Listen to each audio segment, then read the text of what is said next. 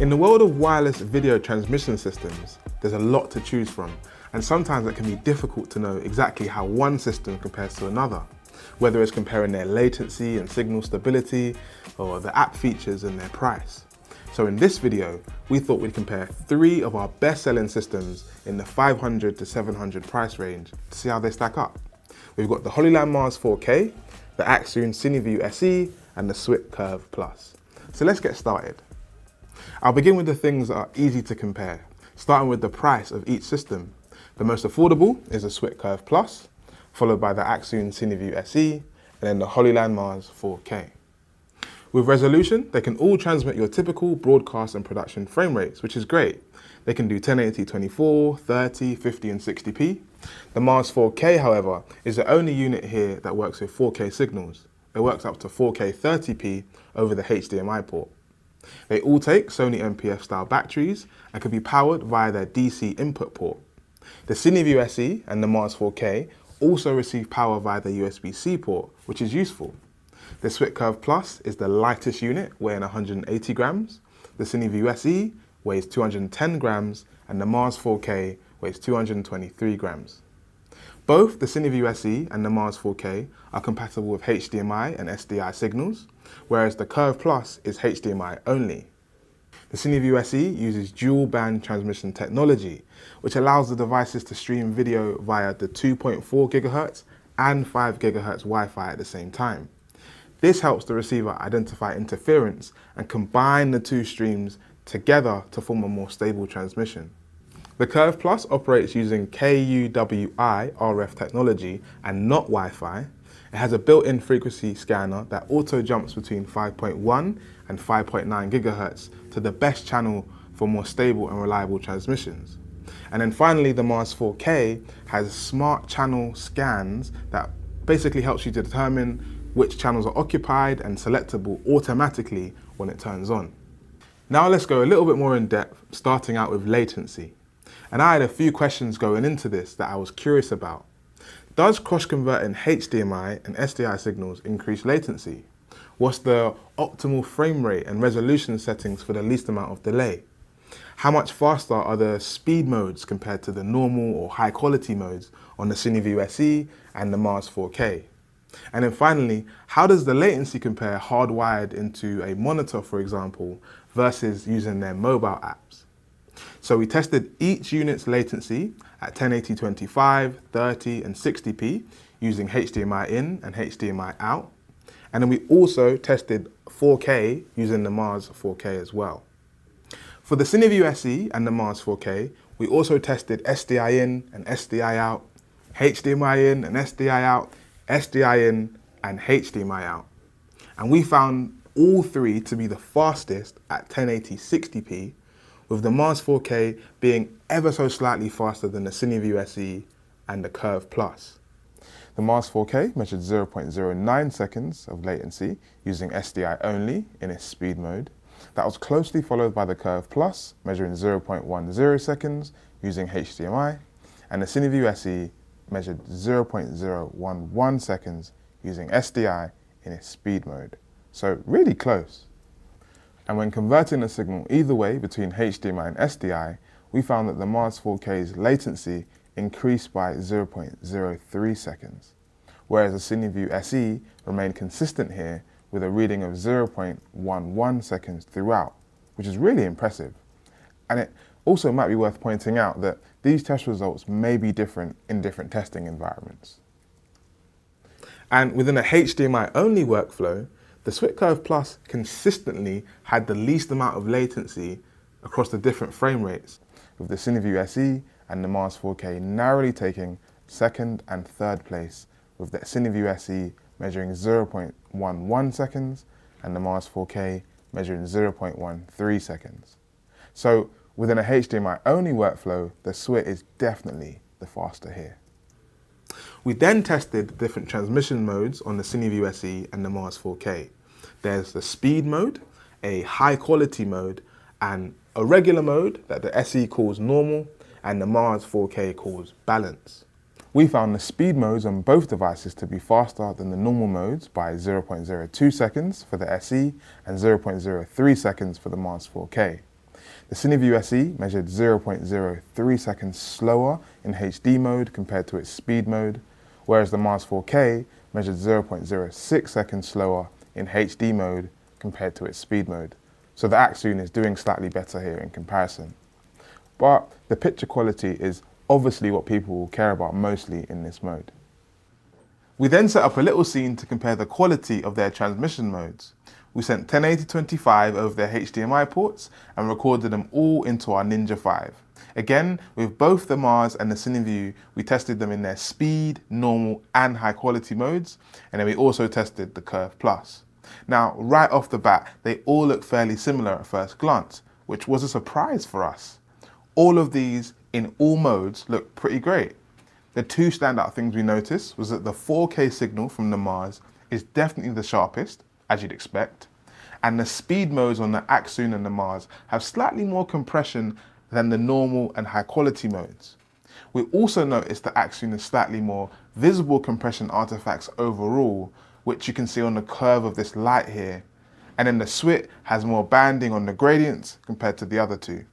So the Mars 4K does look the best quality here, but it's very close. And for a range test, we took all three systems to a nearby park area to test them out. Both the SWIT curve and the Hollyland Mars 4K are quoted for up to 150 meters line of sight, whereas the Accsoon is quoted for up to 350 meters, which is quite impressive. We placed our receiver and monitor on one side of the park, and I began to walk to the other end, making sure I held the camera away from my body to prevent any line of sight issues. And while I was expecting the Accsoon to be the clear winner in this category, I was actually surprised by just how well the Curve did and the Mars 4K did in this test. They were both able to go over 125 meters further than their quoted 150 meters range, totaling approximately 275 meters. And in all three tests with each transmitter, I actually ran out of room in the park, which is a good sign. I then decided to place my body in between all three systems to see how they'd cope. The SWIT had the most amount of drop frames when it didn't have a clear line of sight, as you can see here. And then as soon as it had a clear line of sight again, the transmission cleared right up. Then the Mars 4K did better in this regard. There were still some drop frames when I put my body in the way, but they were far less than the SWIT curve, which is interesting to note. And then finally, the CineView SE came out on top here. It performed the best when I blocked the line of sight of my body, and it was just a little bit more stable than the Mars 4K, which does make sense considering it's quoted for the longest range. But the key takeaway here is that none of them disconnected, even when I was 275 meters away without a clear line of sight, which is a real positive. When it comes to their design and build quality, they all feel really solid and well made. The Mars 4K has these bullet-styled antenna, the Curve Plus has this much thinner and smaller design, and then the CineView's antenna are slightly thicker and taller. So they're all sturdy in this regard, but the trade-off is that they're a little bit less adaptable compared with antenna that bend. And I'd say the simplest design is the one of the SWIT Curve. It has an on-off switch and a button for pairing, but it doesn't have a screen on it or a menu like the other two. It has these three little LED lights on the side to show you that it's receiving power, that it has a video signal, and that it's linked with the other transmitter or receiver unit. The CineView SE has a black and white interface that's simple to navigate, along with a channel selector dial on the side. The Mars 4K has a color LCD with rocker-styled button for navigating the menus. And when it comes to mounting them, as you would expect, they all have 1/4-inch mounting points underneath. The Mars 4K, however, ships with this expansion accessory that screws onto the front of either unit, allowing you to mount it from the front, which is nice. When it comes to their ins and outs, both the CineView SE and the Mars 4K are similar in that they both have HDMI and SDI in and out. They also both do cross conversion, which is nice. And this means that you can have a HDMI source coming into the transmitter and an SDI source going out of the receiver, for example. They also have USB-C ports for power delivery. The Curve Plus, on the other hand, is HDMI only in and out. But it does have loop through, which is a nice feature to have. Another thing to consider with wireless transmission systems is how versatile they are when it comes to their monitoring options. All three of these have additional ways of monitoring. The Curve Plus's receiver supports USB capture to a PC or a Mac computer. Once plugged in, you'll see Curve 500 Plus as a video source in programs like Microsoft Teams and Zoom, allowing you to wirelessly send in a higher quality camera feed compared to your webcam, for instance. This is also the same for programs like OBS, which is a big plus for some live streaming workflows. The CineView SE and the Mars 4K are more versatile in this category, however, as they both have dedicated phone and tablet apps with an array of professional features like waveform monitoring, false color, and focus peaking built right in. The CineView SE supports up to 4 different wireless devices at the same time via the Accsoon C app, and you can even monitor the feed wirelessly using M1 iMacs and laptops, which is nice.